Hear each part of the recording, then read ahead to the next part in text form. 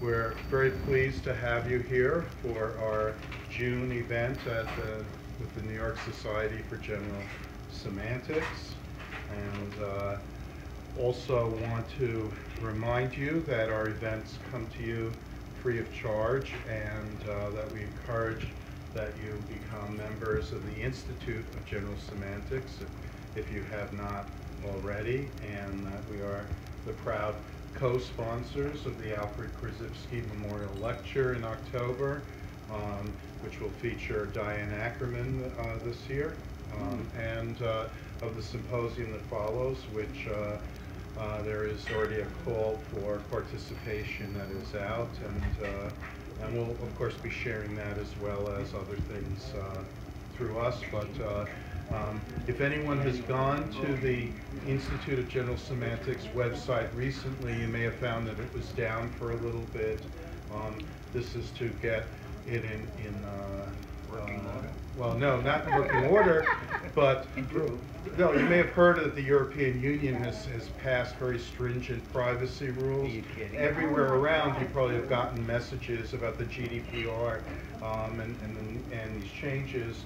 And so our very hardworking webmaster Ben Hauk has been had to revise the IGS website to get it consistent with compliant. Thank you. That's the word I was looking for. Yes, because we're international, right? Here we're just New York, you know. So if you're not from New York, well, screw you, baby. But IGS is international. You didn't like that, I'm sorry. I thought that was a lead-in to me. What are the dates of the conference? It's the last weekend in October 26th for the AKML, and then 27th and 28th for the symposium to follow. Could we turn the music off, please? We like it. I know, but it's hard to hear, especially. Thank you.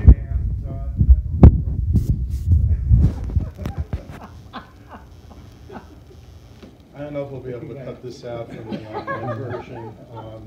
If not, I apologize to those viewing this on YouTube. But it's my very great pleasure now to introduce the trustee of the Institute of General Semantics and member of the board of directors of the New York Society for General Semantics, Jackie Ruddick, trustee, I should say, treasurer of the Institute of General Semantics. Who will lead us tonight in our panel discussion. And you're a treasurer. Thank you. Treasurer and treasurer. Nice. And I'm from Milwaukee, so it's international. Intergalactic. Yeah. Trump is speaking in Milwaukee tonight, and that's why I'm in New York. My brothers will hear this and not be happy. So welcome to everyone, and thank you for attending tonight's panel discussion of the unique ways Tom Wolfe and his work have influenced ways we view the world. Thomas Kennerly Wolfe was a celebrated journalist, an accomplished author, a recipient of numerous professional as well as humanitarian awards. And as you all know, just a few months ago, Tom died right here in New York City, the city he loved and where he lived most of his adult life.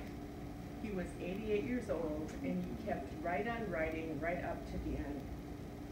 Tom's career began when, after an unsuccessful pitching tryout with the New York Giants, he decided to go to Yale instead. So in 1957, Yale awarded him a PhD in American Studies, which he was very disappointed in, and he had to rewrite it several times, and never had anything good to say about it later. He said it ruined his writing style for several years, and he had to work hard to get out of that mode. So to all the academics here, but yeah, sorry, but he did say that. So he got a PhD in American Studies, and then, as Tom himself liked to say, he spent the rest of his life studying America as a journalist, an author, an essayist, an interviewer, as a student and scholar of language, media, and communication. He's studying America as a critic of art and architecture, always studying America, chronicling American culture from acid to astronauts through his gift with words. By the end of his prolific life, Tom had become a much sought-after member of the Manhattan intelligentsia and a famous raconteur in his trademark white suit. Each year, as Lance mentioned, the Institute of General Semantics awards the S.I. Hayakawa Prize for a recent outstanding work directly related to the field of general semantics. We do this as part of our annual dinner, and which is co-sponsored by the New York Society, and to which you're all invited and be attend for free if you're a member. And last October, this prize went to Tom Wolfe for what turned out to be his final work, The Kingdom of Speech. It's a highly controversial book and critiqued for being, he critiqued Chomsky's approach to linguistics and also criticized Darwin's theory of evolution. He said the theory of evolution is the nuttiest theory he's ever heard. He was a conservative. The Institute of General Semantics and New York Society are honored that tonight, or that at that night, Tom and his wife accepted the invitation to our dinner, and he gave a gracious acceptance speech and listened to our keynote speaker, and then stayed afterwards to socialize and sign copies of his book. He was a delightful guest. So that's part of the reason we feel reminiscent of, and he was a wonderful man, and whom we all had the pleasure of meeting that night. So tonight, the New York Society will honor his contributions and celebrate his achievements with a special panel discussion on select aspects of his career and publications. One of our panel members, Terry McClellan, was ill and could not make it, so we have assembled for you a panel of the right stuff, beginning with to your right. to my right, I have Tom Kennerly, who's chairman of the communication department at Manhattan College and member of the board of trustees of the Institute of General Semantics and the board of directors of the New York Society. He's also the new editor of the Institute's quarterly journal, etc., a review of general semantics, which you can receive for free if you become a member of the Institute. And then Marty Levinson, the author of several books on general semantics, including a forthcoming new edition of Practical Fairy Tales for Everyday Living. Marty is the president of the Institute and treasurer of the New York Society. Terry McClellan, as I said, could not make it, and I'm sure she'll make up for it another time. And then Lance, whom we thank for setting up this get-together tonight, he has also authored several books, including the award-winning Media Ecology, An Approach to Understanding the Human Condition. Lance is professor of communication and media studies at Fordham University, a trustee of the Institute of General Semantics, and president of the New York Society, as I'm sure you all know. So now we can begin the discussion with opening remarks from each of our panelists, and maybe talking about your view and experience with Tom for his work, and why you're just so very glad to be here tonight to talk about that. Would you like to begin, Tom? Sure. First, I just want to say that we were in Maine at the University of Maine this past weekend for the Media Ecology Association convention, and as it was wrapping up on Sunday, Lance said, "So I'll see you Wednesday." Wednesday? I thought it was Friday. And so, okay, I've got a couple days to prepare my remarks. And so since I returned from Maine, this is what I came up with. The first book that I read by Tom Wolfe was his second book, The Electric Kool-Aid Acid Test. Let me provide a little bit of context for why this was the first book. When I was in high school, I had very good friends, a group of guys who were a year ahead. And in a high school with some 600 students in each class, these guys all graduated in the top 20. Not the but the top 20. I looked up to them, and I was influenced by them a great deal. And in fact, I never felt that I was anywhere near as smart as any of them. In particular, I wasn't as smart as the guy who was ranked number 3 in that graduating class, who went on to study mathematics at MIT, and who, last I heard, was in Las Vegas counting cards. Or the guy who was not only a really accomplished and virtuoso pianist, who arranged the theme from the Flintstones television program for our school's stage band, but who went on to earn a PhD in theoretical physics from the University of California at Berkeley. I may not have felt that I was as smart as them, but I liked them a lot, and I was a lot like them. For one thing, unlike most high school students these days, we all read a lot of books, outside of books assigned to us in school. We read for pleasure, for fun, and to learn stuff. There was, though, one regard in which I wasn't really that much like them. They were all freaks. At least that's what we called them. They were heads. They smoked a lot of pot. They experimented with LSD. This was the mid-1970s, after all. They had more hair on their heads at that time than I've had in my entire life.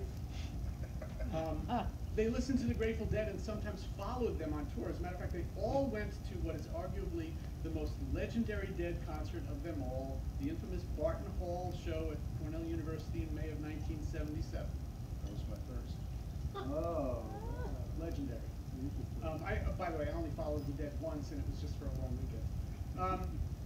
Anyway, so this is important with respect to the subject of our discussion tonight, Tom Wolfe, and his second book, because that book is about Ken Kesey, the novelist and author of One Flew Over the Cuckoo's Nest, and Sometimes a Great Notion, and his band of merry pranksters, in particular prankster sidekick numero uno Neil Cassidy.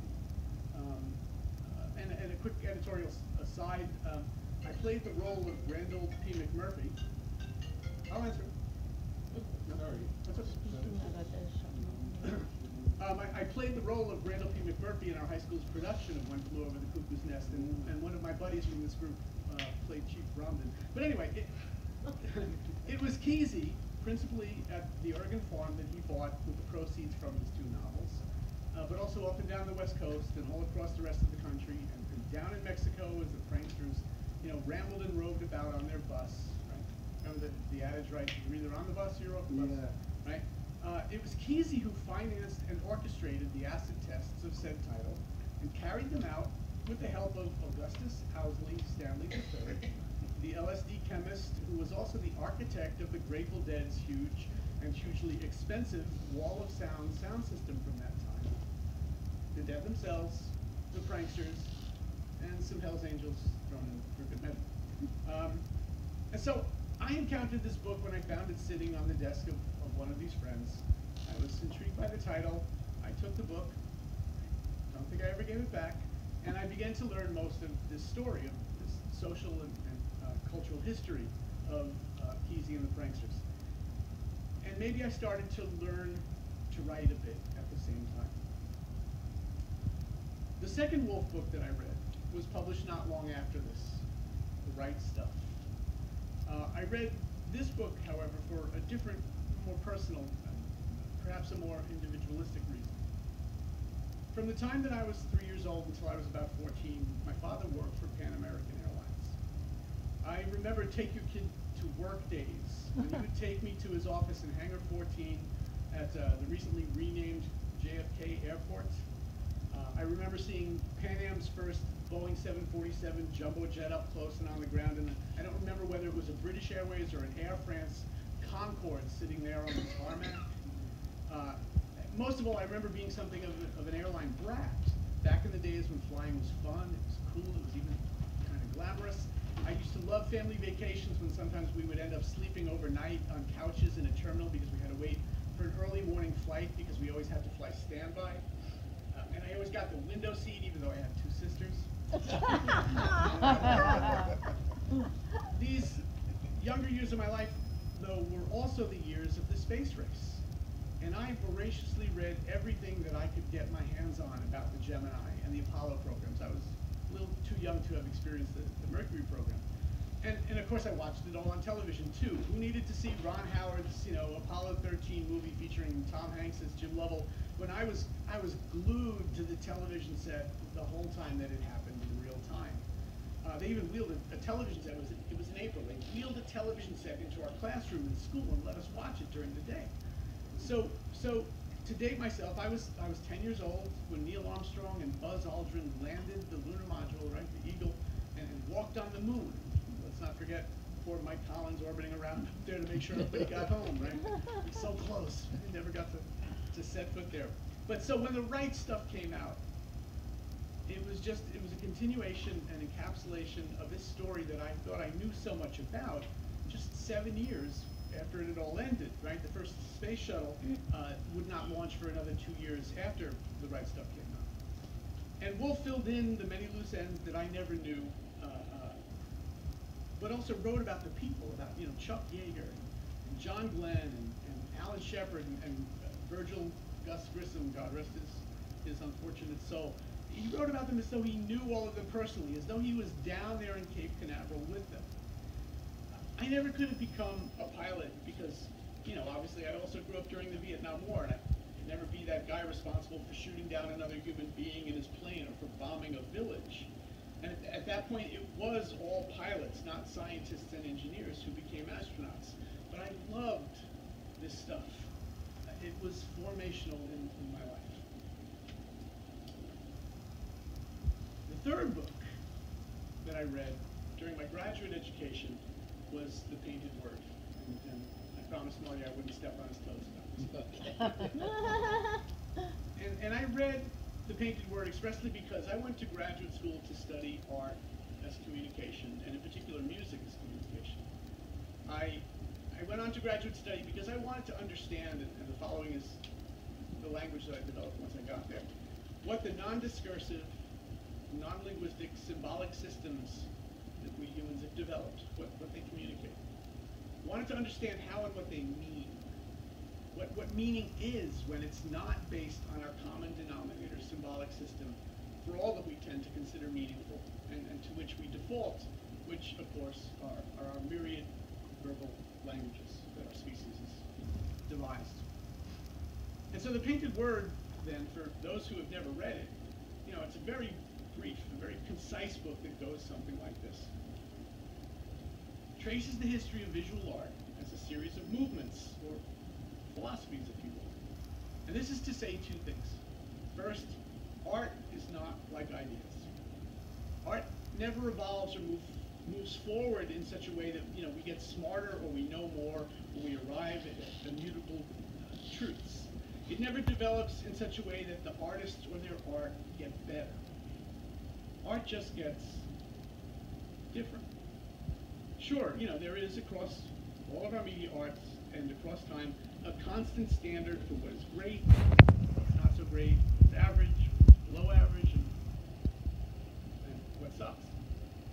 But what the artist tries to do is to create something different that both takes its place as great work in the history of art and which thereby leaves the artist's stamp or signature, and in doing so achieves for him or her a kind of immortality. And so second, and this isn't a contradiction, art is very much like ideas, or at least it is wholly about ideas. The ways that art changes and becomes different is all a matter of ideas about art. And Wolfe ends his book kind of abruptly when, after the church's commissioned religious iconography and biblical scenes evolved at the time of the Renaissance into secular art, and then later into Impressionism as an exercise in and a philosophy about the medium of painting, and then later into abstraction, where we no longer paint things we see in the world and in our field of vision, but we make up images in our heads or on the canvas, and then later to questions about the very nature of what is art and what is not art, right? In the movements of Dada and pop art, right? All of this finally comes to an end of sorts, an end of art, with Wolfe's example of art turning into pure theory, wherein we finally and formally, not formally, dispensed with the art itself and just painted the words, the instructions that explained and explicated the philosophy that undergirded it, and to what and where art had come to toward the end of the 20th century. So I also began to read, but for some reason never finished, Radical Chic and Mau Mau and the Flak Catchers. Of course, I read The Bonfire of the Vanities, and I say of course because didn't every self-defining and self-respecting New Yorker? No. And I also have my signed copy of The Kingdom of Speech sitting toward the very top of the pile on my nightstand at home. But let me end these opening remarks with this. It's not a Wolfe book, but a Wolfe article. What if he is right? From the Sunday magazine section of the New York Herald-Tribune, which by the way later survived to become New York Magazine. Or to give the article its full title, suppose he is what he sounds like, the most important thinker since Newton, Darwin, Freud, Einstein, and Pavlov. What if he is right? For this article, published in 1965, when I was only 5 years old, 14 years before I first read McLuhan, and 18 years before I started my graduate education, this book had as much impact on me as the 3 books that I've spoken about. It speaks to why a kid from the 1960s, a kid from the first television generation, a kid who watched the aftermath of the Kennedy assassination, and the Beatles on the Ed Sullivan Show as a 3-year-old, a kid from the space age, a kid who was too young to protest in favor of civil rights and against the Vietnam War, a kid who grew up with the disposition of an artist, a kid who was marked and influenced by the waning days of free post-literate culture, and a kid who grew up into a right-brained person trying to live a left-brained existence, explains ultimately why I turned into who I have become. In Wolfe's words, it goes something like this. McLuhan has developed a theory that goes like this. The new technologies of the electronic age, notably television, radio, the telephone, and computers, make up a new environment. A new environment. They are not merely added to some basic human environment. The idea that these things, TV and the rest, are just tools that men can use for better or worse depending on their talents and moral strengths, that idea is idiotic to McLuhan. The new technologies such as television have become a new environment. They radically alter the entire way people use their 5 senses, the way they react to things, and therefore their entire lives and the entire society.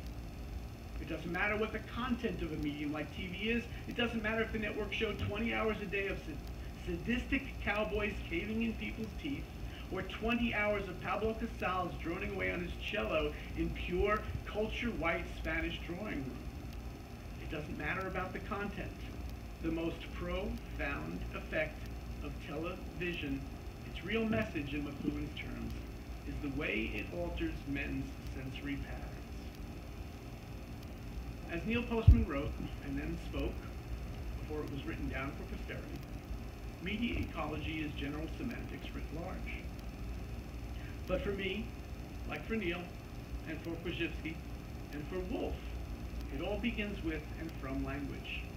And it begins with and from language, not only in settings like this one, talking, but from that pre-post-literate moment in time.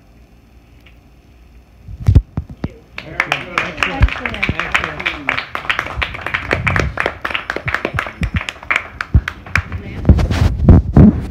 Sure. Well, a lot of what I have to say, Tom set up, although it's not the first thing that I encountered from myself, it's the thing that stands out the most to think about the man in the white suit is his connection to McLuhan. And as Tom mentioned, what if he's right? And then he goes on to list Newton, Darwin, Freud, Einstein, and Pavlov. It's like, I'm not sure Pavlov belongs to them. The irony part. But and I wasn't going to start out with it, but I said, what the hell? This is the way the article starts. I mean, why not?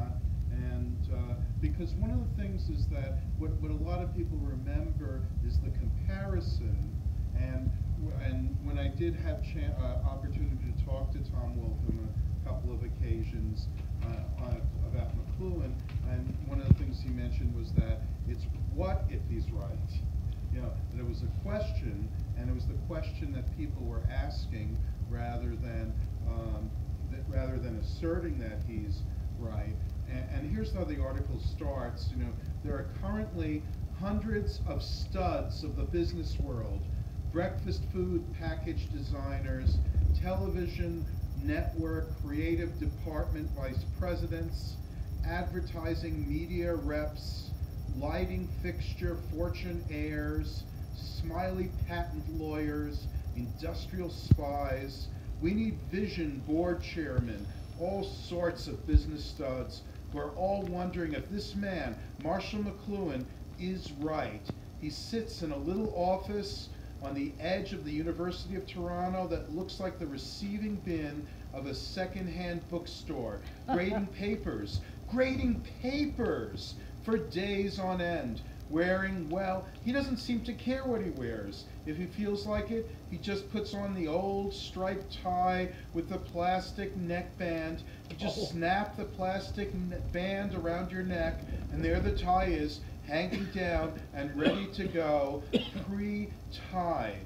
And here's the funny thing. I mean, this is like one of the anecdotes that Tom Wolfe liked to tell, was that when he first met McLuhan, he was wearing like a kind of clip-on tie, which he seemed to get a kick out of. Well, just last month, it was really, I think, the day, maybe 2 days after Tom Wolfe passed away, I was down in Bogota, Colombia.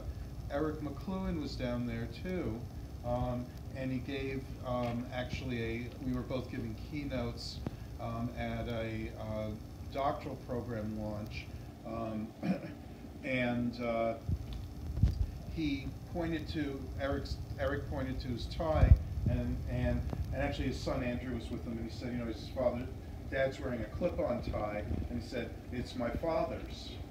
And in a sense, kind of, I don't know if it's ironically or poetically, Eric passed away the next day, 4 days apart. So we lost a couple of people associated with McLuhan at the same time. I mean, that was not the only time that Tom Wolfe was connected to McLuhan. He went on later to do a long television interview at McLuhan's new home in Toronto, and one of the things they talked about was the Vietnam War. It was the late 60s, and McLuhan would mention that more people are covering the war than actually fighting in it. Then in the 90s, Stephanie McLuhan, one of Marshall McLuhan's daughters, did a video cassette series, 3-part documentary called The Video McLuhan, that Tom Wolfe introduced and hosted, narrated. Parts of it, including his introductory 45-minute talk, can be found on the McLuhan Speaks website. And then I got to meet Tom Wolfe the first time in 1999 when we had a McLuhan lecture that was started, funded by the Canadian Consulate at Fordham University. We had it for 3 years, and Tom Wolfe was the first lecturer. And I don't know, but you know, the children's animated movie Madagascar, the animals from the Central Park Zoo, there's one point where I think it's the giraffe played by David Schwimmer, I'm not sure, but you know, he said he doesn't want to leave because Tom Wolfe is going to be speaking at Lincoln Center. And I don't know if it was in reference to our thing, but I mean, I like to think it was. But of course, the other thing Tom Wolfe always liked to talk about was the time that he took McLuhan in San Francisco to this new venture, a topless club, and how he, and I think he was with someone else, and they were like speechless, never having been to something like that before. And McLuhan didn't bat an eyelash and simply said, "Oh, she's not naked, she's wearing us." That is his, perhaps his favorite McLuhan story. And so now I'm going to do a little plug here. And this is, Adina Karasik and I worked on a collection of poetry and creative material that came out a few years ago called The Medium is the Muse, Channeling Marshall McLuhan. So it's all material that was inspired by McLuhan, having its origin in the 2011 McLuhan centenary. So I wrote to Tom Wolfe, and thank you, asked if he had anything or could possibly provide anything, and he said, well, in that What If He's Right essay, which is in the Pump House game, he said he had a couple of poems that were part of the essay, and you could take them out and use them. So generously, he allowed us to. So I wanted to read them as well. One of them is called Ping Pong, and this is about his experience with his teenage daughters. I walked into the living room. They rocked me with a stereo boom. No haven here downstairs at all. Nymphets frug on my wall-to-wall. And boogaloo in my private den and won't let poor work-a-daddy in. How glorious, Ubermenschen golden gulls with transistor radios plugged in their skulls, radiant with an Elysian hue from the tubercular blue of the television. Such a pure Zulu euphoria suffuses their hi-fi sensoria. How glorious! I shall stand it long as I can, this neo-tribal festival, their multimedia cut-up, the audio pervasion of their voices leaves me with two choices. Shall I simply make them shut up, or extrapolate herefrom the destiny of Western man? And the second one is Man Made Whole Again. I gazed upon the printed page, it tore me limb from limb. I found my ears in mason jars, my feet in Brougham motor cars, my khaki claws in woggy wars. But in this cockeyed eyeball age, I shall not find my soul again. Vile me. And then I touched a TV dial, and pop, it made me whole again. So, that, to me, his connection to McLuhan was of a piece with his last book, Kingdom of Speech, where he mentions McLuhan in passing, but it's part of the same continuum because Kingdom of Speech, I don't think he was really hostile to evolution in general as he was to Charles Darwin as an elitist, and he was often fighting with the New York elites, in favor of Wallace, and he had made a parallel with Chomsky as a kind of elitist, and heard from many others how they drove out any other approaches to linguistics, including the ones that we in general semantics and McLuhan and others in media ecology feel most aligned with, which is linguistic relativism, Sapir and Worf kind of approach, and Dorothy Lee. And so Wolfe takes Chomsky down a peg in noting how real research, as opposed to Chomsky's just sort of making it up, it was his Cartesian, you can just logic things out, and how real research has shown that Chomsky is wrong and has disproved every one of his generalizations. So I see that this is really his final word, and in the same vein. And of course, Tom Wolfe was particularly known early on for the new journalism, that he introduced a new style, and you think of journalism and the ideal of objectivity, impartial, this sort of distanced, impersonal style. And here comes Wolfe and others like him. I mean, Hunter S. Thompson comes to mind. They introduce a personal style, of course, a literary style. I wouldn't say, I think it's exaggerated to say that there was no literary style at all in newspaper writing previously. Certainly in sports there was. Yeah. But he introduces that, and this is, again, very much fits in with a McLuhan's kind of view that print media are objectively distanced, impersonal, whereas electronic media get us up close and personal and in-depth, thinking about the individual. And so Tom Wolfe's new journalism in practice exemplifies what McLuhan was talking about in theory. And the topic of media coverage, by the way, newspapers and news coverage does come up repeatedly in his work, including with The Right Stuff and Bonfire of the Vanities.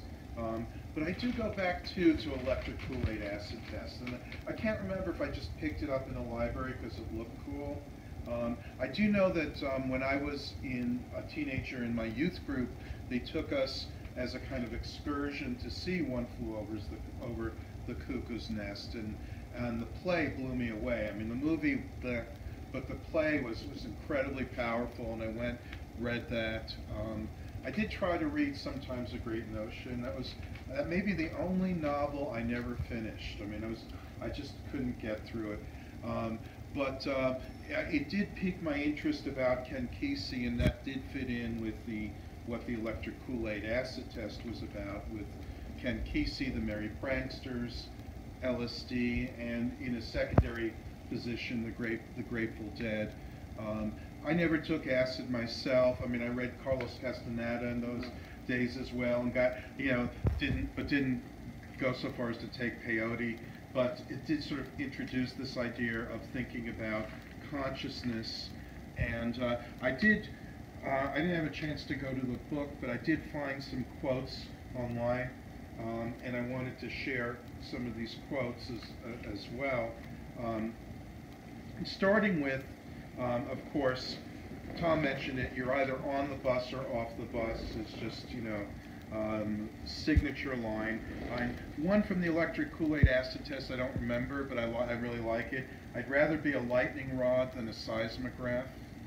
That is about being actively involved. But there are a couple about symbols that I think are right out of the General Semantics playbook. If you label it this, then it can't be that. Sounds just like Korzybski, doesn't it? Who obviously, Wolfe was familiar with. And this one, very much to the heart of General Semantics. That flag is a symbol we attach our emotions to, but it isn't the emotion itself, and it isn't the thing we really care about. Sometimes we don't even realize what we really care about because we get so distracted by the symbols. Right? Much of this, though, was about perception, and which, again, is, General Semantics is not just about language, it's about how we evaluate reality, how we take it in, and so perception as the first step in the process of abstracting. So here's some great quotes about perception. Everybody everywhere has his own movie going, his own scenario, and everybody is acting his movie out like mad, only most people don't know that is what they're trapped by, their little script. And then is reference to Aldous Huxley, who was also someone connected to General Semantics.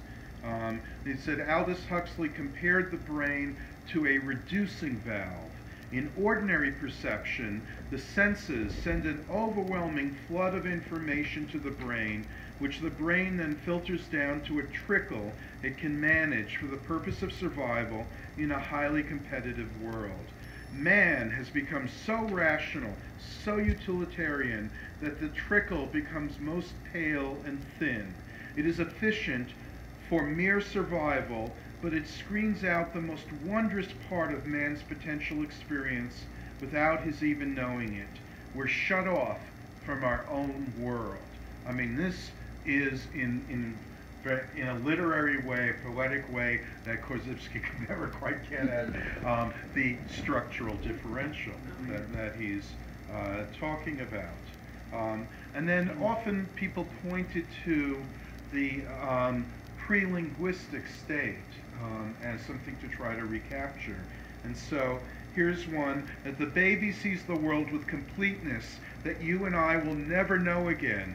His doors of perception have not yet been closed. He still experiences the moment he lives in. The inevitable bullshit hasn't constipated his cerebral cortex yet.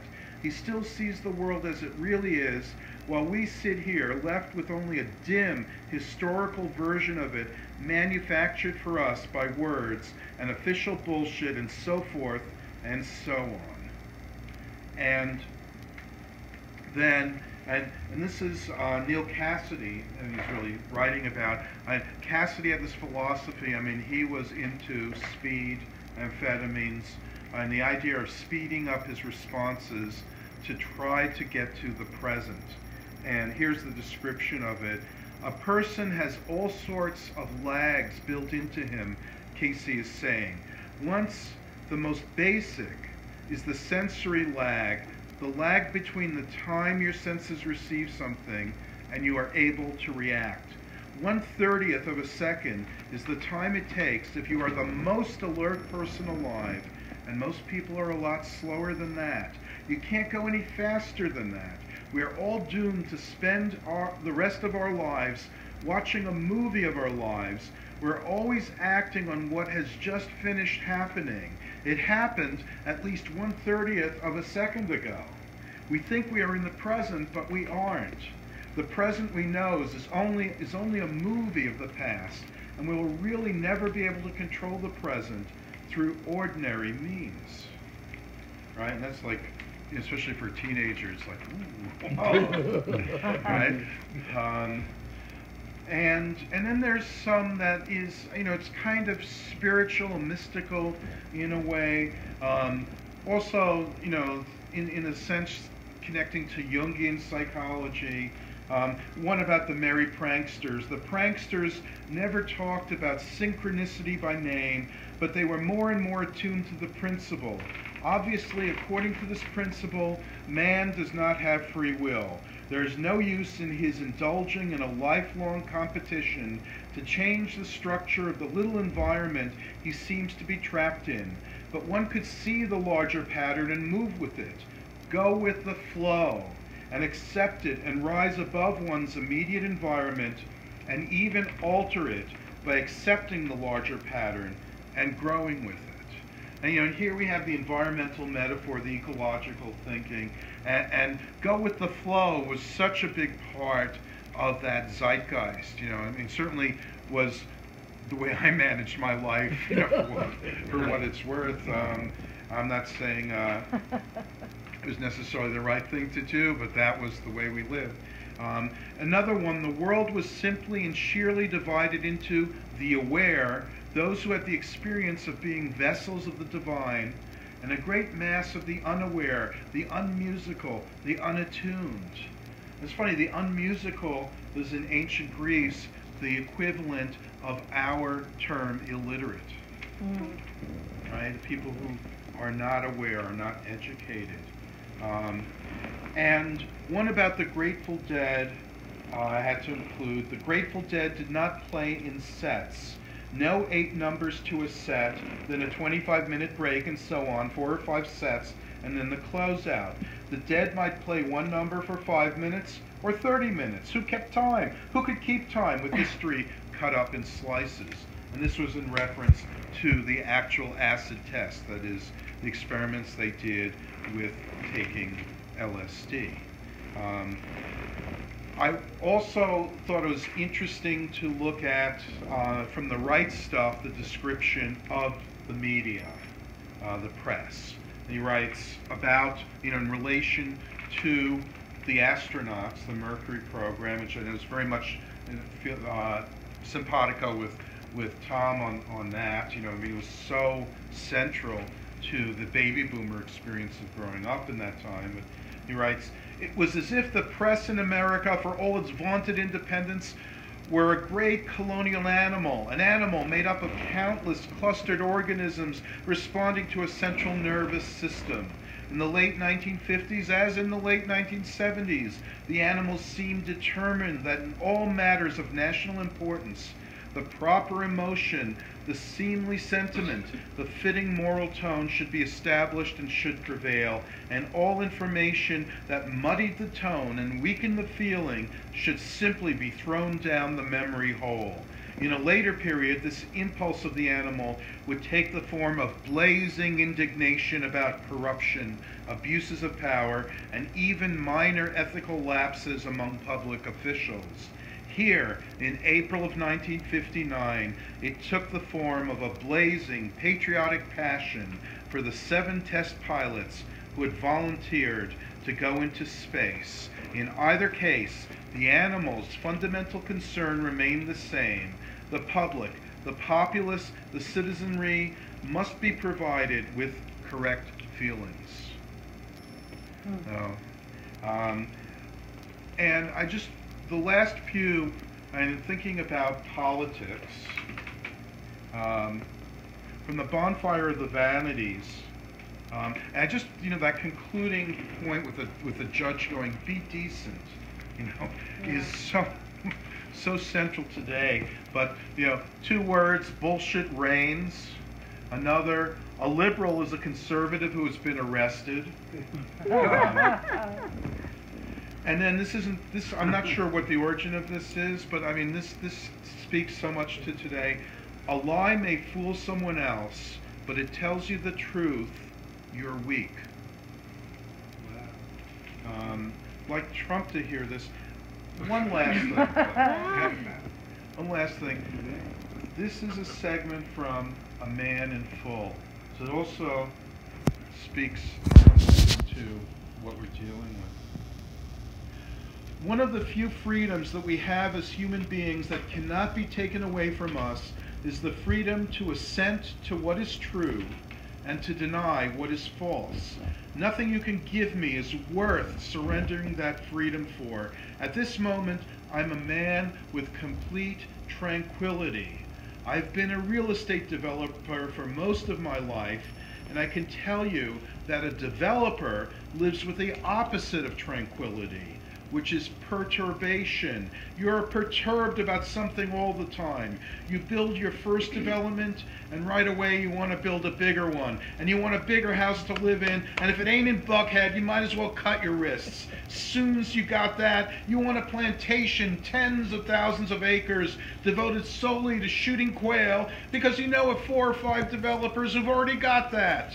And soon as you got that, you want a place on Sea Island and a Hatteras cruiser and a spread northeast of Buckhead near the Chattahoochee where you can ride a horse during the week when you're not down at the plantation. Plus, a ranch in Wyoming, Colorado, or Montana, because truly successful men in Atlanta and New York all got their ranches. And of course now you need a private plane, a big one too, a jet, a Gulfstream 5, because who's got the patience and the time and the humility to fly commercially even to the plantation, much less out to a ranch? What is it you're looking for in this endless quest? Tranquility.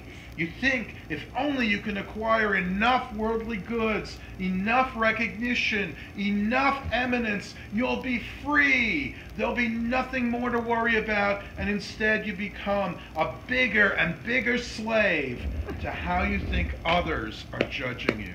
Yeah, that's good. A man in full. Wow.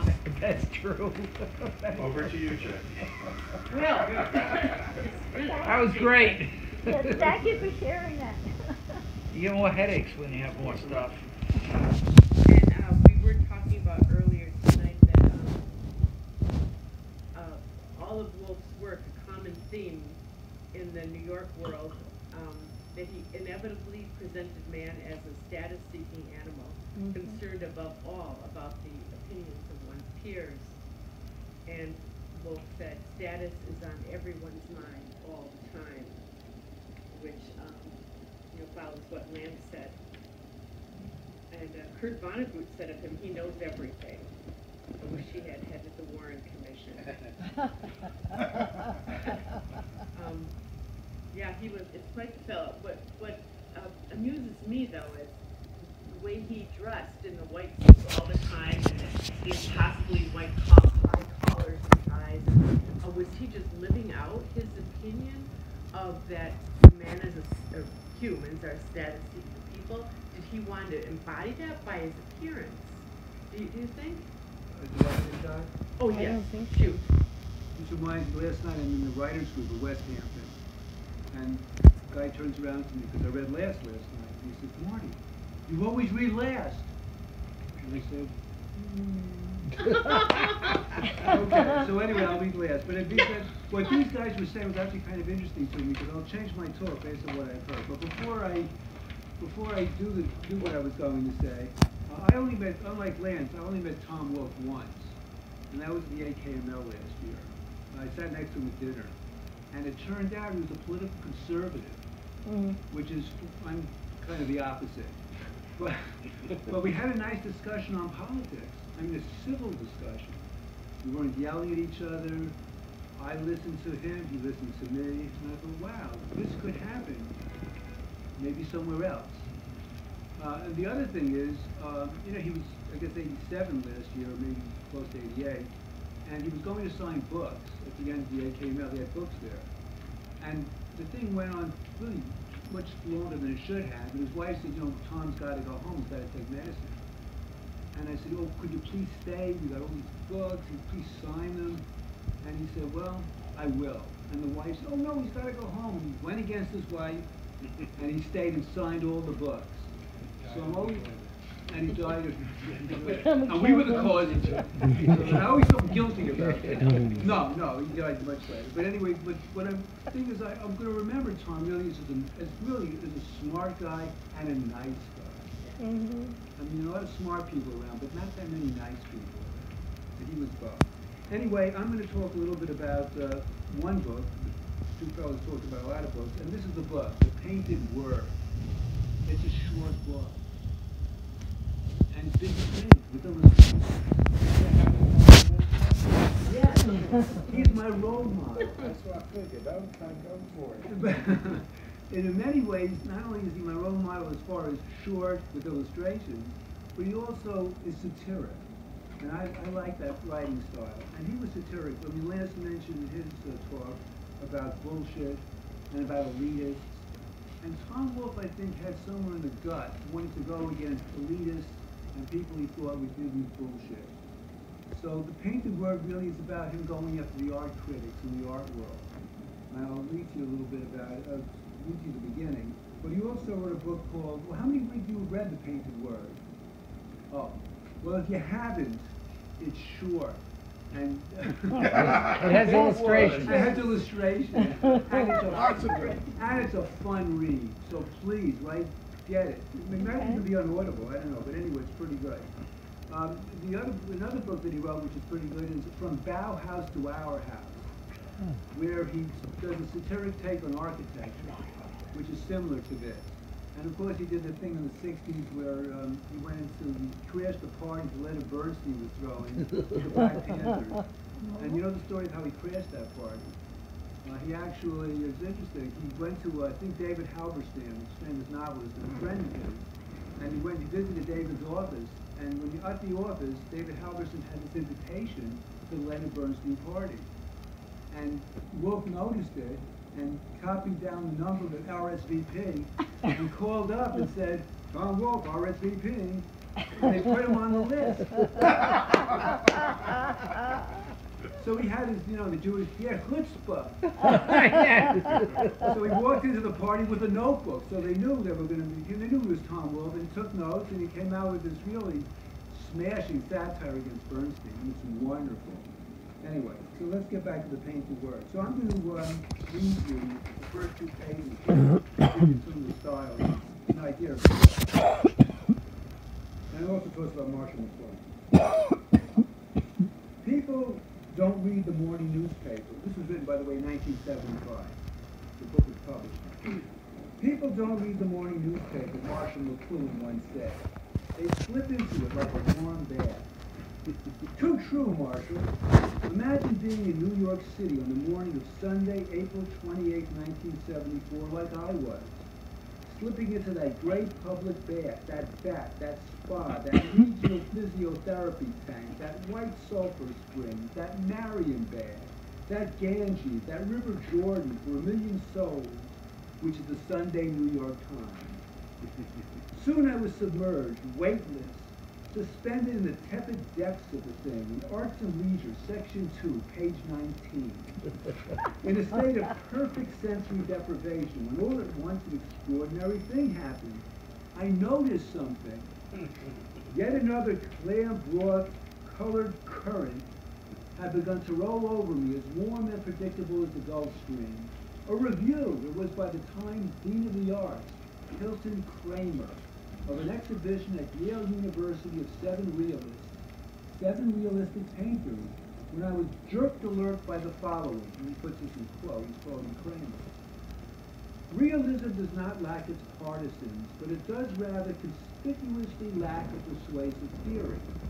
And given the nature of our intellectual commerce with works of art, to lack a persuasive theory, to lack something crucial, the means by which our experience of individual works is joined to our understanding of the values they signify. Now you may say, my God, man, you woke up over that? You forsook your blissful coma over a mere swell in the sea of words? But I knew what I was looking at. I realized that without making the slightest effort, I had come upon one of those utterances in search of what psychoanalysts and State Department monitors of the Moscow or Belgrade press are willing to endure a lifetime of tedium, namely, that seemingly innocuous overt dicta, the words in passing that give the game away. What I saw before me was the critic-in-chief of the New York Times saying, in looking at a painting today, to lack a persuasive theory is to lack something crucial. I read it again. It didn't say something helpful, or enriching, or even extremely valuable. No, the word was crucial. In short, frankly these days, without a theory to go with it, I can't see a painting. And that's the premise of the book. It's the painted word. He's really talking about the fact that these art theorists have made it so that for the public, you really can't see a painting without processing it to what the art theorist is saying. Now, how many of you have been to a museum of modern art, or some museum which has modern art, looked at the modern art there and said, what the hell is this? Anybody ever have that experience? Yes. Well, I think Wolfe had it too. And he felt maybe these artists are somehow scamming you. And maybe they are. We don't know. But anyway, he published the book, which is, again, I recommend. It's about art and theory. And in the book, he goes on to talk about the theories of the three leading art critics of the 40s, 50s, and 60s. And these were their names: Clement Greenberg, Harold Rosenberg, and Leo Steinberg. You get the pattern? And he lumped them all together as Cultureberg. And he says that critics and galleries make the artists, and that art critics are like Svengalis, and the artists are the trilbies. He says that artists think they are nonconformists, but they want mainstream success, and so many consciously or unconsciously change their styles to conform to what is popular with art critics. That hypothesis did not exactly endear Wolfe to artists. But was he right? It's impossible to say, since no artist would probably own up to being overly influenced by the critical mood of their time. But Wolfe points out in the book, The Painted Word, many of the leading abstract expressionist painters like Jackson Pollock, you've all seen Pollock, Franz Klein, Mark Rothko, and Barnett Newman all started out as figurative artists before moving to abstraction in the late 1940s. Was that just the way their work was naturally headed, or did ideas from critics like Clement Greenberg influence the direction of their work? And then he talks about the critics, etc. Now, in one part of the book, Wolfe writes about how critics have to be constantly ahead of the game, and this is what he says, which is interesting to me, maybe to you. He says, in an age of avant-gardism, no critic can stop a new style by meeting it head-on.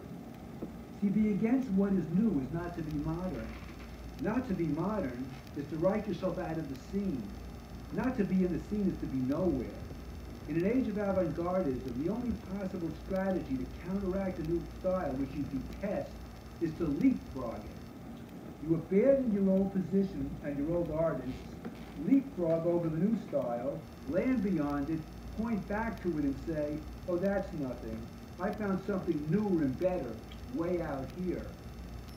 Wolfe observes that if you have to keep moving farther and farther out to the leading edge, eventually you're going to go over the edge.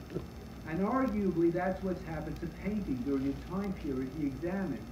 And he talks about Clement Greenberg had this theory of flatness. Paintings have to be flat. And so Wolfe was saying, how flat can you get? How abstract can you get? How many traditional pictorial elements can you completely eliminate from your work and still have a painting? Have you ever seen these paintings in like the art museums, which are all one color? Yes. Have you ever thought? Lachey was one Yeah, there are a few. I about that. Is there? Yeah, the white painting, I forget the name of it. Well, the one who did the white painting. White on white, right? Well, the one who did white painting was Rauschenberg back in 1951. Did a famous white canvas. And basically when you walk in and would see the painting, what you would really see is people reflected in the painting looking at the painting, which was interesting. So Rauschenberg was sort of ahead of the curve in 51. But I think Wolfe might have seen these paintings. That might have been the motivation to write the book. He might have said, gee, I could do that. I mean, have you ever seen modern artwork and said, gee, I could do that? Yes. Yes. They have a black painting. Right. At the- And have you ever asked, what is art? Yeah. Well, I'll go stick to the end. Marshall McLuhan said famously, art is anything you can get away with. Yeah. Right? Yeah. My definition always was art is anything that's hanging up in a museum or in a gallery. But just a quick aside, Yeah, they go had ahead. a modern artist that had some kind of, I don't know, art exhibit at the Museum of Modern Art. Mm-hmm. And the maintenance man cleaned it up and threw it out 3 times. For real, it was in the Times. I might have been a critic. He probably was a critic.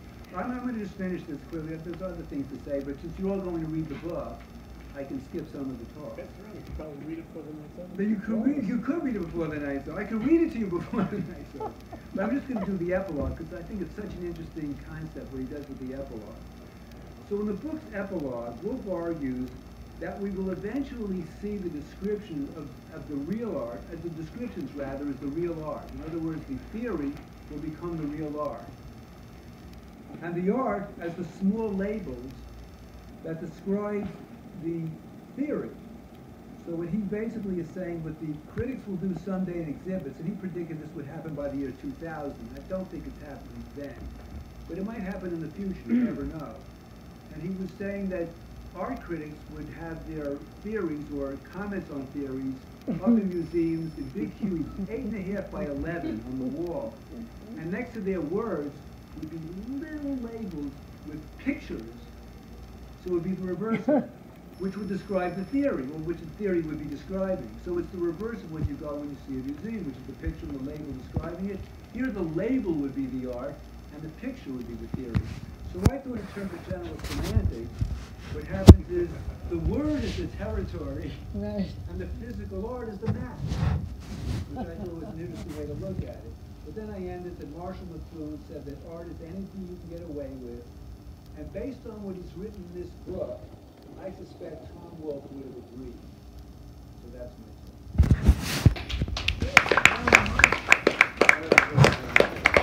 I know so many parents who have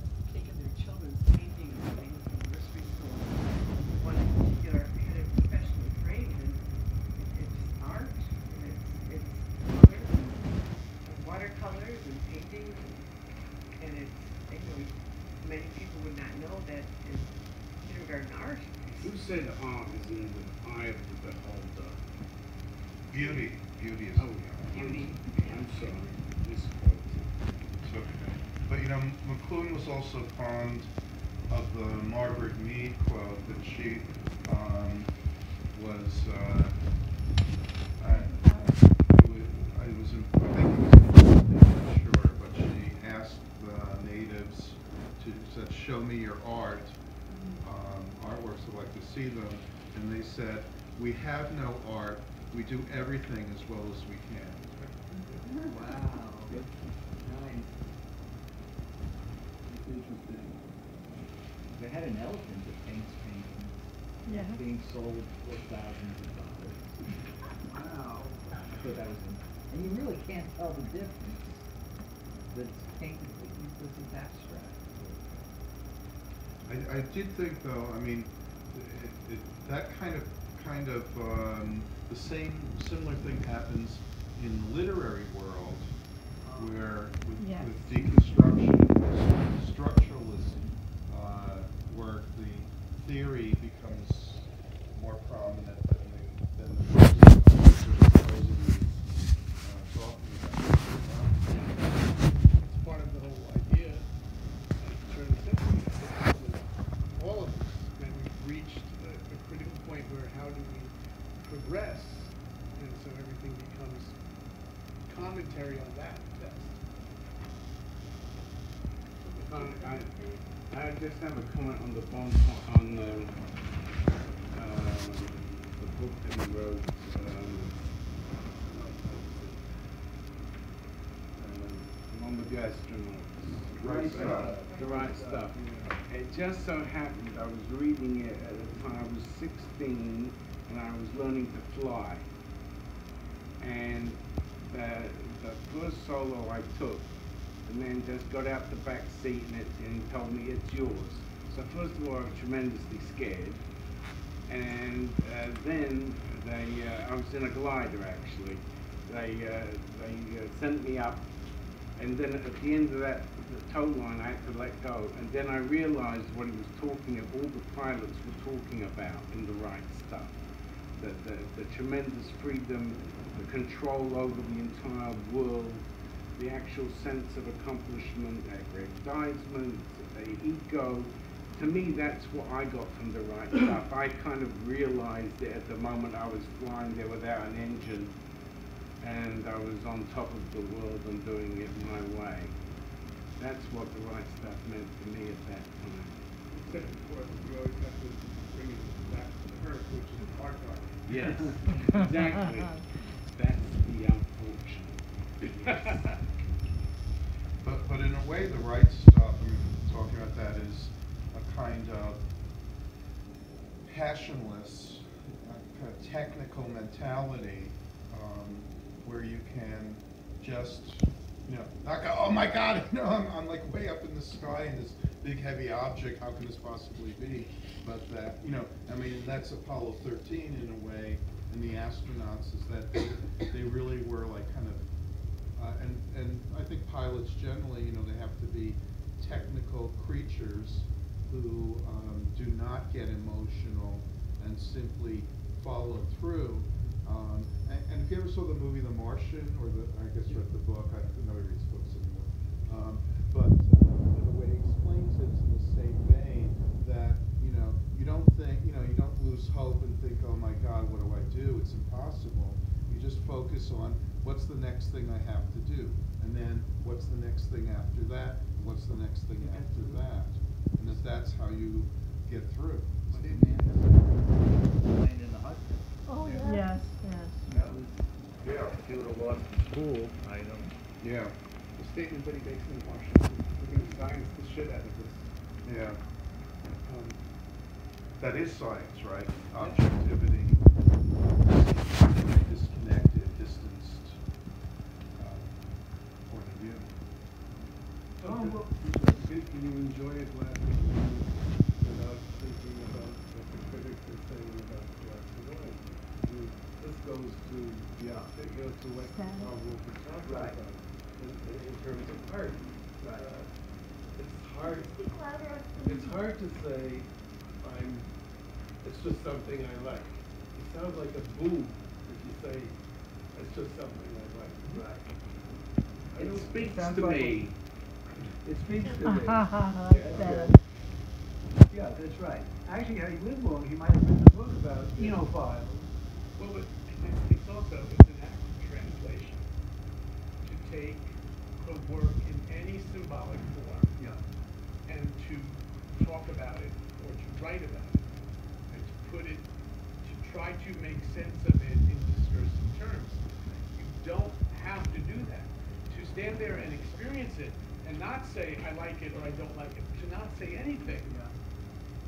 You know, that's a communicative transference of taking in through your perception, right, what you're looking at or what you're listening to. But the moment that we start to talk about it, we're changing apples into oranges, and it's a different thing. Which is of the structural differential. You're doing it on the silent level. And then you have to get, and you're Non-verbal. Right.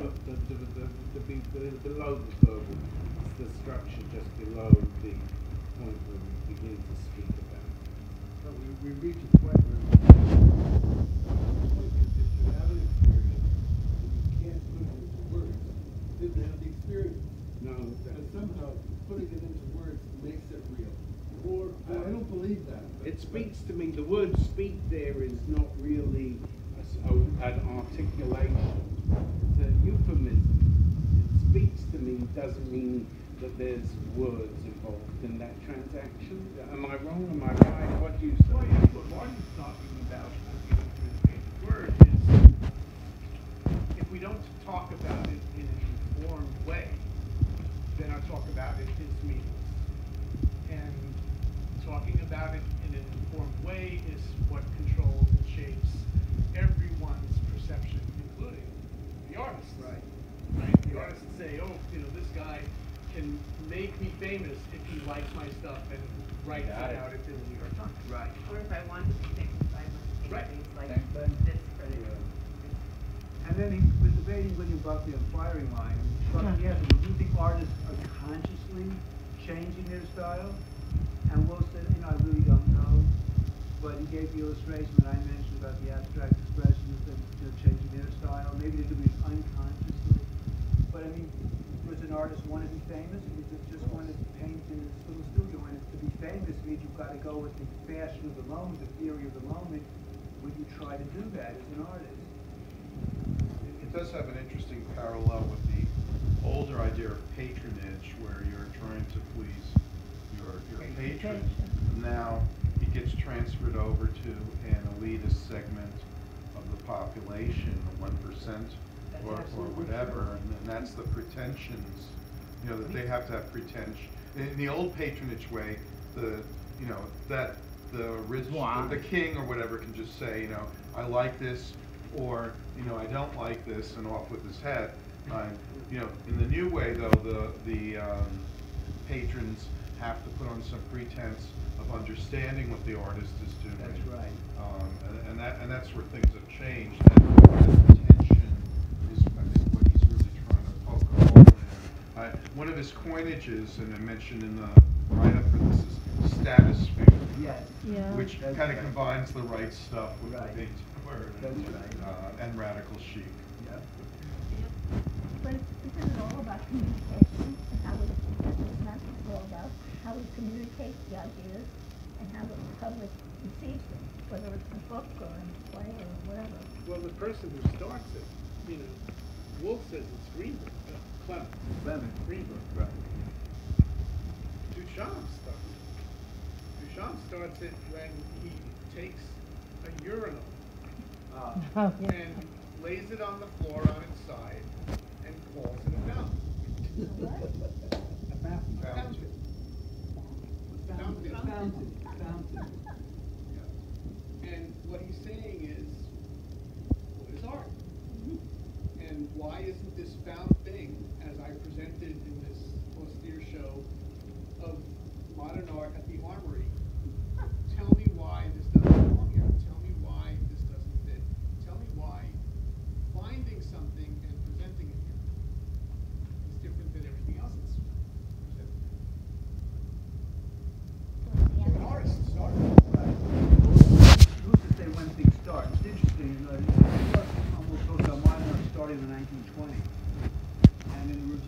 Times, which reviewed the book and trashed the book. Why? Well, trying to figure out why. Oh, Because, yeah, that's right. because Stupid. in the first 2 pages, Wolfe went after the critic of the Times. Times, yeah. So the book reviewer is yeah, probably yeah. a friend of the critic. Stupid. So he kills, I mean, even the title, I forget the title of the review, I think, Stupid Man or something like this. He really trashes, he just trashes Wolfe for the whole review. And he starts saying, you know, Wolfe says modern art started in the 1920s. He knows nothing about art. Art started way before the 1920s. And he goes on, modern art. And he goes on and on and on. And some of the points actually make sense to me. I think what Wolfe was basically doing here, like he did with the Kingdom of Speech, he's a rebel. He throws things out, and you have to think about it. It's not exactly 100% accurate, and you could argue against him in many ways. But he's being satirical and challenging. Satire is the search for the truth, or something truer. You know, Stephen Cohen, he's the founder of Stock Capital, a self-made financial genius. The first day he traded stocks, his net profit was $37,000, which was years ago. And it just struck me because it was in the Times, the art section. He had paid he's very successful like that, extremely, in Greenwich. But he paid $10 million for a shark that was cut in half, and then like a year and a half later, the shark started falling apart, and Damien Hirst said, "Don't worry, I'll get you another one," and you know, you don't have to pay for it. I'm thinking, wow, I could have done that. You should have done that. I know. I'm stupid. But also, why do wealthy people buy art? In a way, they buy it as an investment, but also because it separates them from the wealthy people who don't have art. So if you're a wealthy person with art, you're sort of one step above. Yes. You're more cultured. What if you're a wealthy person with bad art? Well, what is bad art? What is art? Oh. Anything you can get away with. Yeah. What about artists to the antenna of the culture? What about the other things that influence us? Well, that's Ezra Pound. Ezra Pound says, he quotes, the artist is the antenna of the race. Oh, really? Oh. But for that he meant the really good artists.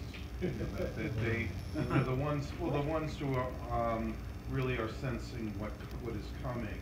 It's the parallel of Vonnegut's phrase that the writer is the canary in the coal mine. Yeah. But that idea. But when you talk about sensing what's coming, are you talking about it in terms of discourse as art? Or are you talking, who can tell you what's coming in a painting? Who can tell you what's coming in a piece of music without words? That's true. It's about sense perception. I'm gonna have to tackle this for I think before the modern era, you said kings, but my earliest recollection is that the church was the author or the patron of the arts. Yes. And they said to the artist, show me something with purity. So they painted the Madonna. Show me something with holiness. They put a couple of angels over the shoulders. They told the painter the symbols that they wanted to be generated, and then became the pictures and the things that became. I think even Mozart, his patron was also a bishop somewhere, and they tried to get the king to take him over. They told him what they wanted the music, the art to be before he wrote it. But almost the same thing happened with the Medici. Financiers like today, they did it in Florence. But that's shit. Yes. I'm sorry, I don't know From your the name. But what's happening from Rome, ancient Rome, through the Renaissance is exactly what you said. They're commissioning works, but they're commissioning works for the cathedral. And so it's all religious iconography, it's all biblical stories in visual form. Right. And then, Botticelli is the shift. Right? That's what he's doing, was Paul. Am I right, Paul? Right. Botticelli is the shift that, sorry, just got a Don't shake it, but you can respond. Hey, you're ruining the shot. Botticelli is doing the commissioned works, and then suddenly Botticelli is painting things that aren't biblical in their theme. and, you know, you make And a off we turn go. in feet, and off we go. Off we go. So what's ruling the world now? That art or music or whatever? Who is the one that's making decisions of what's going to be great art and what isn't? I think art isn't the eye of the beholder. I know beauty is the right word, but I think maybe art isn't the eye of the beholder. It is or it isn't, depending on how you feel. It's shark, it is or it isn't. A white piece of paper, black piece of paper. It is or it isn't. If you decide it is, you pay for it. If it isn't, you're done. Well, yeah, designing, Paul talks about it, it's like 3,000, makes up a number, 3,000 people decide what's art. Basically the critics and the gallery owners and the people who run the museum. Right. Now what they say is, And the painters who purchase stuff that they I love. mean, with the money. well, that's true too. Right. Well, they follow those. They follow. They follow right. those. Follow them. But basically, yeah, but basically, those are the people that are deciding what art is. They're the gatekeepers. I love the children's or young adult books, a series of unfortunate events, which if you haven't read them, I highly recommend them to you. The fellow, I mean, his pen name is Lemony Snicket. He's someone That's who his real has name. a wonderful, Yeah. a wonderful sense of language and play with language. And one of them, he introduces a character, and all she talks about is what's in and what's out. You know, it's like using elevators are not in, so we have to take the stairs up to the 80th floor, and we have to, you know, drink whatever celery, you know, soda, because that's in right now. And there's about these orphans, and we're adopting the orphans because that's in, you know. And you know, and that kind of sensibility is exactly, I think, what Tom Wolfe was particularly preoccupied with, and you know, in a funny way. Yeah. I mean, you know, in a way, wearing the white suit, is that in or out? I mean, in a way. So far out, it's in. Yeah, I mean, well, that's the thing. Well, the thing with the Yes. white suit. What's the name of that? What's the name of that A book? series of unfortunate events. It's actually 13 Worth reading. books. Yeah, I mean, I found it delightful. The thing with the white suit, you know, Tom Wolfe was a Southerner, came from Virginia, and apparently when he was growing up, people wore white suits in Virginia in the summer. Yeah. And then he came up to New York, and he wore a white suit in the fall. And people were just shocked. Right. And he thought, wow, that's Not after Labor Day. And he thought, gee, you know, if he noticed this way, and when I spoke to him at the dinner, he said he had 20 white suits in his closet. I bet And they he was get always dirty switching. really fast. Right? That's my biggest objection. They get dirty so fast. Right. But, you know, it's not such an objection. You think that's a marketing tool. That's why you have 20 of them. When you think Tom Wolfe, what's the first thing? Well, that was one of Gates and Lee's. Without the white suits, Gates and Lee's dressed the same way. Yes. Always in a tailored suit. Immaculate. Yes. Right. Yes. Yeah. But you mentioned what's in. I mean, I've just subscribed to it because I want to find out what's in. New York Magazine. Oh, yeah. I was giving it to you. I bought it on the way in. Oh, well, I could have saved the money on a subscription.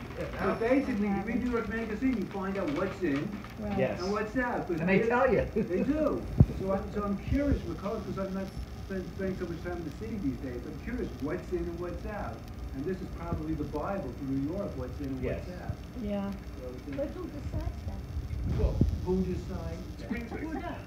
The writers and I guess in each, the people who were in fashion, I guess, the top designers Oh. decide, I mean, it's arbitrary, right? But who's deciding? there is a hinge point, you know, when you use beauty is in the eye of the beholder, the old Latin, right? Gustibus non est disputandum, Right. right? Whoa. There's no Yeah. disputing about taste, Right. right? That the way that you decide to dress versus the way that I decide to dress is what it is. You know. But with respect to the history of all of the media arts, there is a hinge point that says, no, this is not about taste. This work did something. This work has a place, made a difference, made a mark. It moved things. And you can't deny that as we're talking about, you know, the white field painting. Right? To use that one idea as an example of, oh no, this is all crap. This is all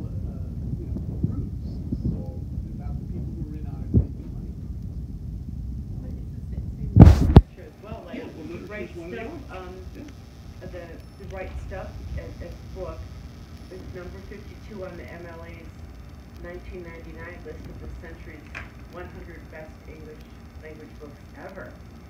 And so that stood the test of time. I wonder what he felt about that. He felt $5 million. He was paid $5 million for the rights to this. Wow. The most was paid. Tom Wolfe was paid $5 million for his book to be made into a movie. That's what I thought. And to date, it's the highest still ever paid. They lied about his estate. They said it was about $500,000. That's ridiculous. Oh no, it was 500 million. Well, we don't know what I guarantee it's more than $500,000. By the way, he was also a hard worker. For the Right Stuff, he spent months, I think years, doing all the extras. And his writing habits, it's interesting, every day, he said he would write 10 pages, triple space. And if it took him 2 hours, he'd quit. If it took him 10 hours, he'd quit. So he had to go every day, 10 pages, triple space. But that was interesting. You learned that from his father, who was in the farming industry, but he wrote a farmer's journal, something very rudimentary for the community, and his father would write it out on a yellow tab of paper, and Tom would watch, and then his dad would have him deliver it somewhere, and a week or so later it came back, shiny paper and shiny ink, and he thought, oh, I want to be a writer. And that's really looks like a cool thing to do. And that really was his early motivation, that you could take something scratchy on paper and make it into this.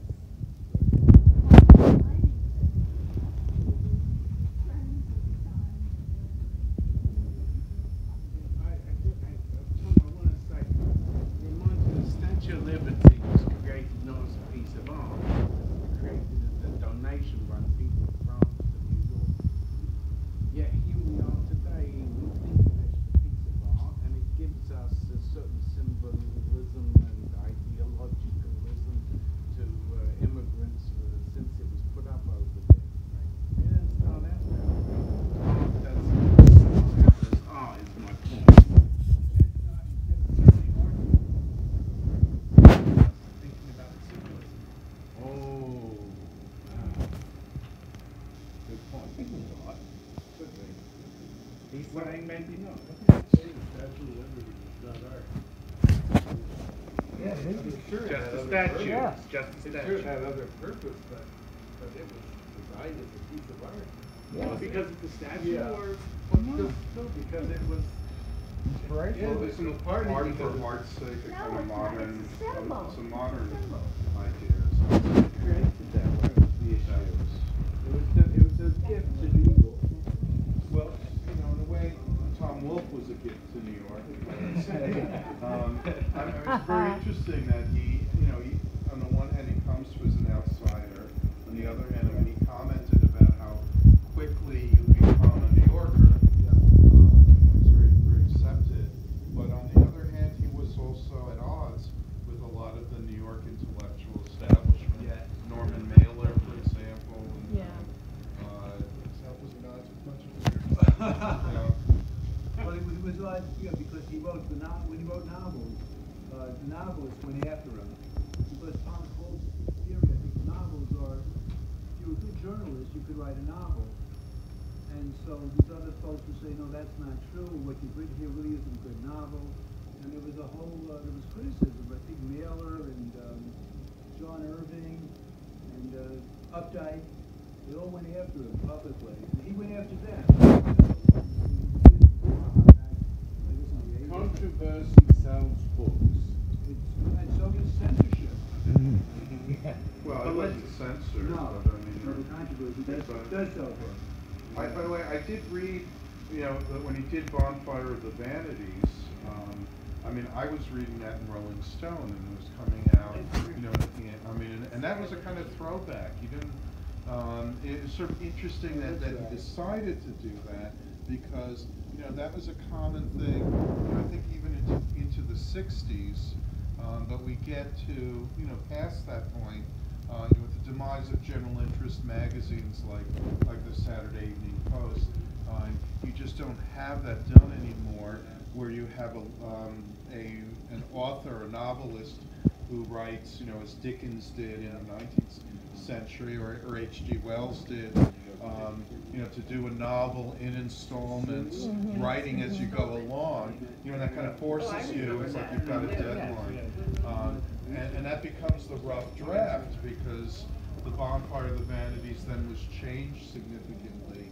You know, for example, the main character was an author in the Rolling Stone version, and it becomes sort of a financier, Wall Street guy, yeah, in the later version. So, you know, I think that willingness to do that, though, goes back to, again, the fact that he's a journalist. He was a journalist at heart. I mean, I remember reading for Charlotte Simmons. He did a lot of research. He went down. You know, it's hard. I mean, what was he, in the 70s at the time? And he's going down to college campuses to talk to young women about their sexual experiences. I mean, that's fascinating. Today, I think you have a problem with it. Me Me Too movement. I think you have a problem with it today. He was Oh yeah, today he would. You dirty old man. Right. But There goes the career. he was asked several times from the outside, what did he think that George Bush always carrying that book around with him? That he would what's it, Charlotte? I Am Charlotte Simmons. I Am Charlotte Simmons. It's a book about college experiences, drinking and sex and all the things kids supposedly do at college. And George Bush always had that book and just loved it, so they were making fun of George W. Bush. Why Bush? George W. that he was always carrying the book around. I never heard that. Yeah, but you know, Was it illustrated? Really slowly. But he would read slowly, and the type of, you know, he'd have to carry it around, like, but while he was reading it, he was seeing with the book. The only book you ever read, thought that was pretty funny. Reliving old That's what he memories. was reading, you know, for President of the United States. That's pretty flattering. Yeah. That's what I, yeah. Yeah. Well, I didn't think it was fake news, but who knows? She was a librarian. I can't recall him ever reading anything. Yeah, I think that was part of it. He was He's bragging. bragging. Like if I was too soon. I Oh yeah, no, now that's right. See, you get to create. Well, they told him to shut up and quit saying that. But I was thinking about what Marty just said when we got a chance to speak with Tom Wolfe at the ATML dinner. He was just such a nice man, and though he is conservative in his views, remain that way, and Marty is not at all. They had this very Marty's a closet. oh yeah, so, this wonderful. You know, I was overhearing it. You were closet liberal. Exactly. And I'll read the.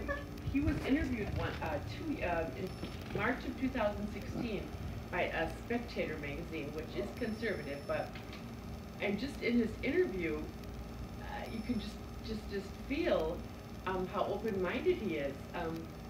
And the interviewer says, having written so much about New York City and the rise of Donald Trump must be a subject of interest to you. And Tom said, well, it is.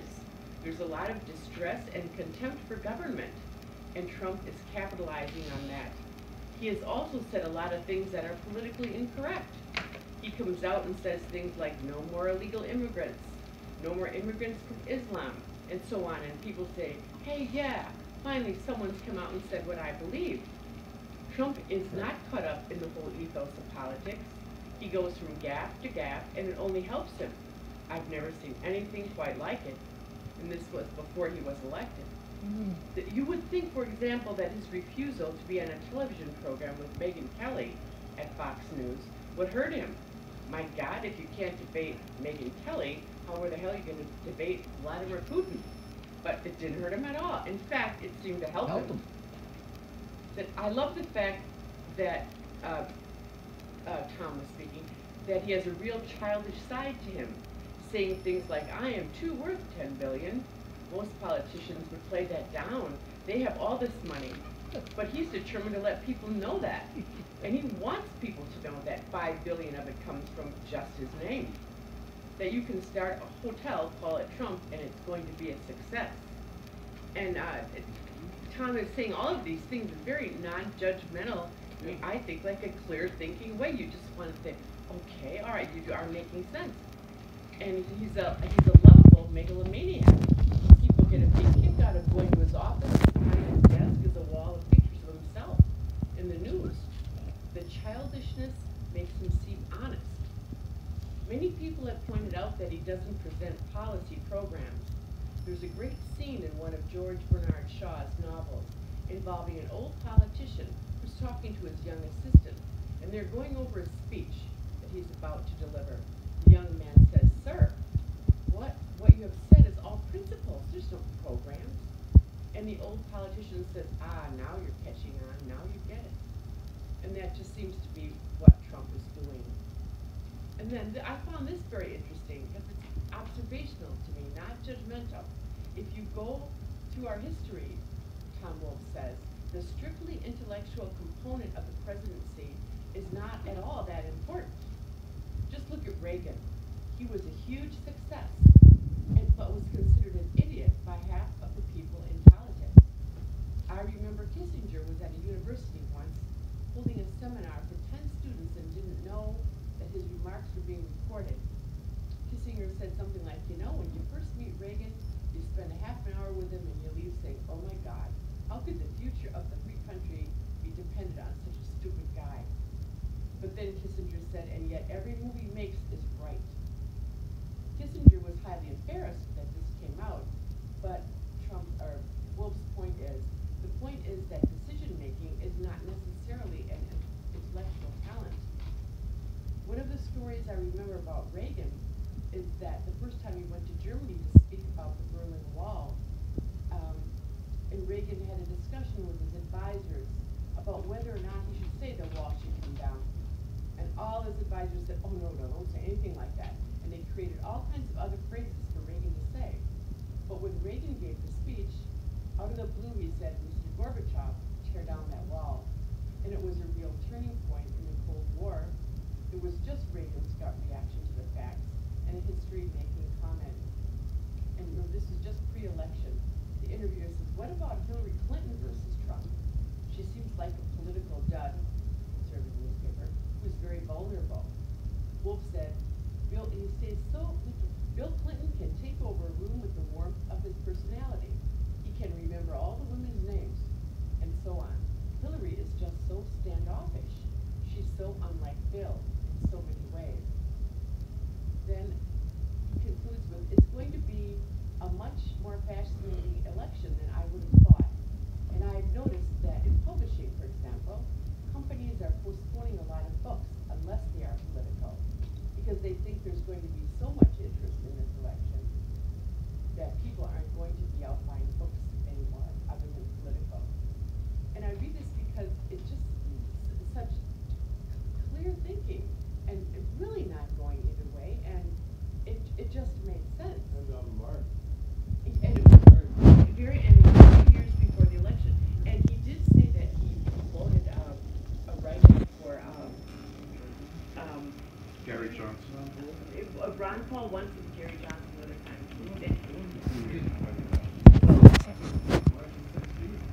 No, this was, yeah, Mark, yeah, that's right, yeah, right. 6 months. It also speaks to the fact that he is by nature a journalist. A journalist, Yeah, yes, that's right, right. right. Not going to take a stance, Right. not going to evaluate, not going to editorialize. Just to observe like that. Yep. But yet he was the proponent of the new journalism that said you should you know, get yourself in. Right, right. But you think he's still doing that? With this kind of reporting, do we want to call it that? Is still being a I journalist? mean, that's, I wouldn't use the word reportage, I would say that he's observing. Observing. And he's trying to stay dispassionate. He's the state of independence. I mean, this is very clearly. Yeah. Not factual journalism. No. Opinion journalism. Right. Yeah. I mean, that's what it is. Yeah. And his opinion happens to be, in my view, right on. No matter which side you're on. But right, that's a good point. It's a flashback to journalism days. And Or roots, yeah. So new journalism is supposed to be dead? If so, why? I don't think so. Who said that? I've read it in several places. It, in the 80s, it lost its charm. Well, But where is the outlet for it now? You know, you mentioned Rolling Stone. Yeah. I've never seen Rolling Stone magazine as a paragon of journalism, although I have read a lot of stuff over the years that was terrific. Oh, yeah. But even Rolling Stone now has followed the model of, you know, what they called in the UK the lad magazines. We're not gonna do feature pieces anymore. We're not gonna do feature length stuff. The readership can't read it, so we're gonna have a column at most with an image attached to it. And you know, how do you do new journalism? Just attention pieces. Well, we might say journalism is well, thank you, Lynn. That makes sense. But I mean, if we think of new journalism as specifically a literary style, as print journalism, I mean, its demise is concurrent with the demise of print journalism. Because in what sense is any aspect of broadcast journalism new journalism? You know, even with the supposedly impartiality of say a Dan Rather, I mean, it was always quite clear that his distaste for the Bushes. You know, you can't omit the personal aspect from television journalism because you have the tone of voice, you have the facial expressions. You know, that's why new journalism was this. I think, you know, McLuhan had a term, hybrid energy, which is, you know, this brief moment when cultures mix. And you know, in this sense, the brief moment when print culture was on its way out, but was still with us, and electronic culture was coming in, and the combination of the two gave rise to new forms. I think rock and roll is part of this as well. You know, so why was music so incredibly vital and powerful, you know, in the rock era, and then as we get to the end of the 20th century, it just sort of like goes, you know, it becomes this kind of commercial product that is really uninteresting. It was this hybrid energy, and I think new journalism was at the same time. Was of that you can't, we won't get another Tom Wolfe, I think is the, you know, the end of it, because we're not going to get somebody who is a writer in that sense and a product of print culture. When was he born? In 88, so he died. No, when was he born? He's from the 30s, so right. Yeah, so he's growing up. He's still in a literate and literary culture. You know, he was not a baby boomer. Is not a product of television.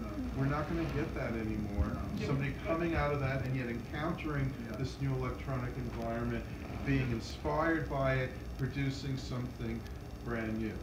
It's gone. So yeah, that's interesting. It's like the end of the written word. Right. It's more visual. it's post-literate.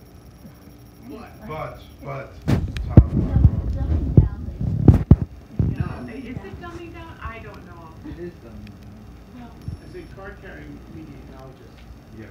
Here we are talking, right? The original form means of communicating via verbal language. We're still, so the idea that print or text on a screen is going to go away, is going to collapse. Your training says no. We'll find a way. It might not be as vital a form as it was pre-electronic. Right. But, you know, I mean, God forbid we lose it. Well, I wasn't saying it was going away. I was just saying that it was the moment where the print mentality that was still holding on, and the electronic mentality was new. Right. It was brand new. Nobody, you know, we weren't used to it, which meant it was very kind of visible to us. It didn't become routine and accepted. And we're so now into the electronic mentality. Right. There's certain segments of our civilization that still will not be involved in the electronics. They won't watch television, they won't watch films. That's why they're streaming Netflix. What do you want? We don't talk about that. In terms of news, you know, I students who want to go to work in the media industries, and it was the spring 2016 semester in the middle class. I heard the words come out of my mouth. I said, do not watch television to inform yourselves.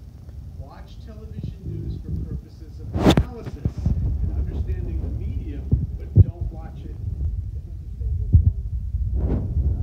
Where should they go then? I think Trump did us all a service by coining the term fake news. He didn't coin it. In fact, it originally was a parody term that was used to say, you know, that was the guy who did the whatever they're trafficking children at the pizza place in DC. The guy who did that, it was a satire, it was a joke, and then he said it's fake news, and Trump picked up on that and started to use that, throw that around. Yeah, it became. I mean, it originally meant genuinely fake news, like. Where do they get pizza place? Don't look there. They do. Wait, go to our student page. They get it from their social media feeds, and they get it from Twitter, which is the same And place that's- where they should get it from. You Yeah. suggested get it there? No. Oh, the television news? He said, don't get it from television. Right. Oh, Where Well, should what they get it phone from? stations? No, different where do perspective. you want them to get it from? Yeah, well, what source? Tell us. I want them to read a newspaper or a newspaper's website. Yeah. The web version of the newspaper. Yeah, Professional journals. right. Professional print. Get a digital subscription to the New York Times. The New York Times, the Washington Post. Right. Wall Street Journal too. Wall Street Journal.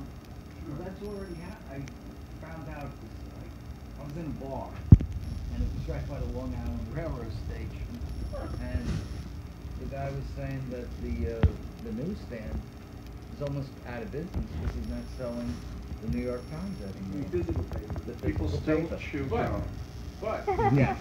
the New York Times now has 3 million On the web. digital Yeah, subscribers, that's what they were which saying, is that's why.